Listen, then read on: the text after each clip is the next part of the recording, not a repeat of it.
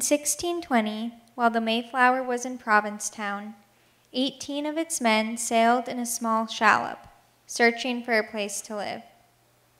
They came to present-day Eastham, where they were met by a group of Nauset.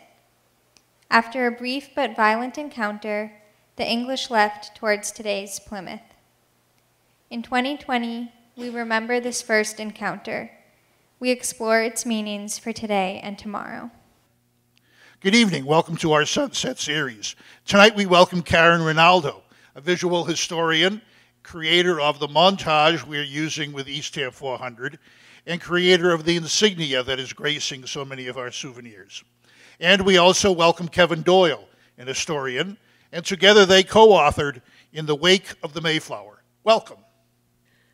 Good evening, and welcome. Thank you for welcoming Kevin Doyle and I to this presentation. We have a book that we have just completed, and the title is In the Wake of the Mayflower, which we will be talking about this evening. Kevin and I have collaborated on this over the last year, and we'll both be talking in different segments because the book was actually written in a vignette style, so a few of the aspects of the book we will be highlighting in our presentation.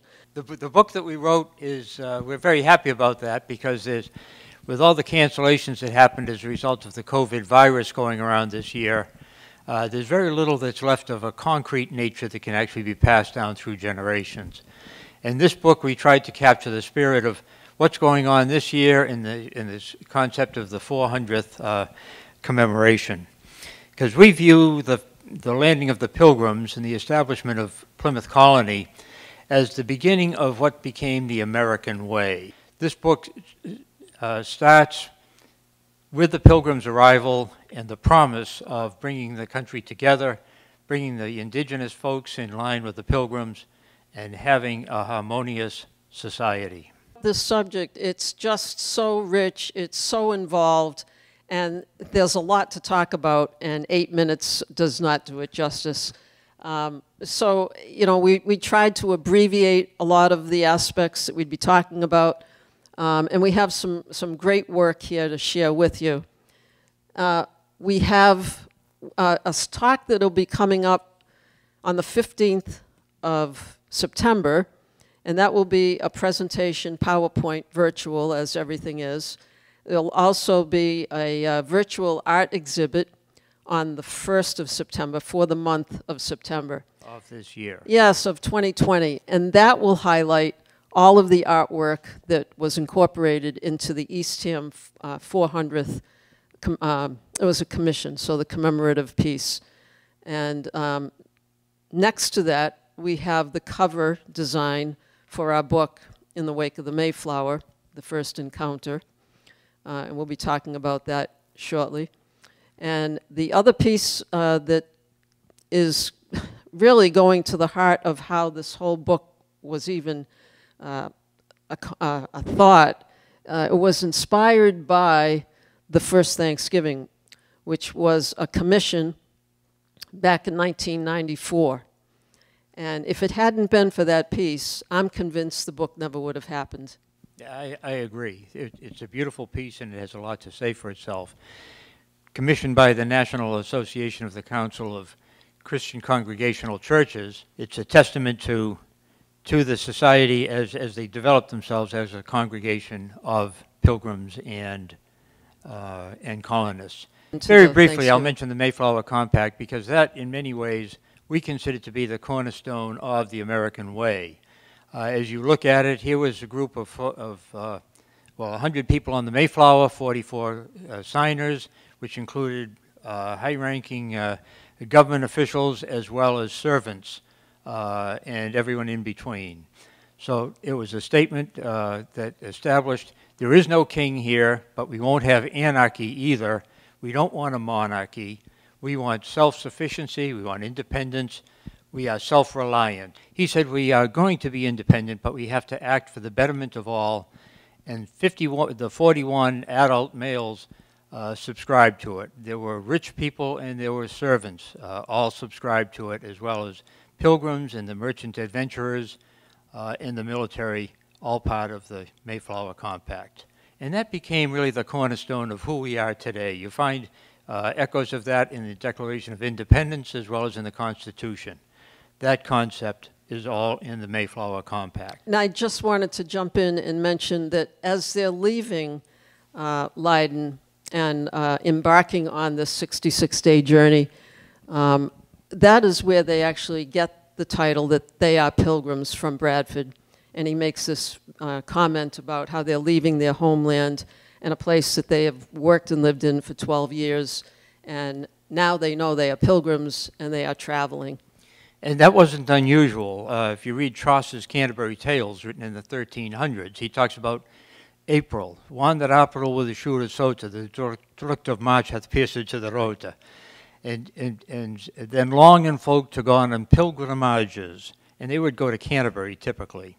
So they knew they were pilgrims. So the first Thanksgiving, 1621, as I said, was a commission back in 1994. It was completed in 1995. It took on a life of its own from the moment that it was completed. And it became a teaching aid for scholastic book. I think the cover is being seen right now. And it was alongside 4 other historical paintings as well. And I think the lesson to be learned here is that it is historically accurate. You see the 53 Mayflower survivors right here, and 90 Indian braves. And you can count them if you like. You'll find all of them there. So I asked that there be a close-up taken because this is kind of an interesting positioning of the figures. And that was one of the parts of creating this piece, was that it had to be historically accurate. So a pencil drawing was created, it was signed off by historians, and then I was able to get to the actual painting. But at the table, you'll see Hobbamock, Massasoit, and Squanto. And there's interesting the way they're positioned, because there was a politics of a sort even going on within the tribe. And Squanto is seen looking off in the distance. Massasoit is looking straight at Hobbamock. They had a great respect for one another. Hobbamock is looking at Miles Standish, who he also had a great respect for. They were both military men.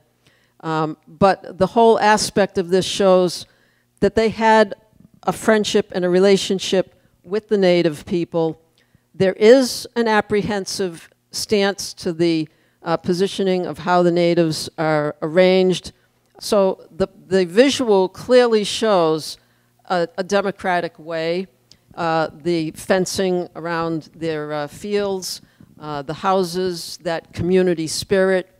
But it was a festival that took place in late September, early October, over a 3-day period of time. And we're happy to present this as part of our presentation. We hope that you have an opportunity to view our presentation in a PowerPoint on the 15th of September 2020, and also a 1-month display, visual display, starting on September 1st through the month of September 2020. Thank you very much. Kevin, it's an honor to be here with you tonight. Thank you very much. It's been a pleasure, too. Yeah, thank you very much. My name is Joanna Hollick. I'd like to share an invitation with you regarding Eastham 400's other series, the Campfire Series. The Campfire Series is a series of hour-long presentations each Sunday in July and August that delve more deeply into some of the topics we discuss here on the Sunset Series. We are happy to announce that our last campfire will be held in person. On Sunday, August 30th, the campfires will occur at the Eastham Windmill at 6 p.m. The same program that was presented on August 23rd will be shared again, featuring John Hanlon, who has led the campfire programs at the Cape Cod National Seashore for the past 20 years, and Linda Coombs of the Aquinnah Wampanoag tribe. Admission is free, but registration is required.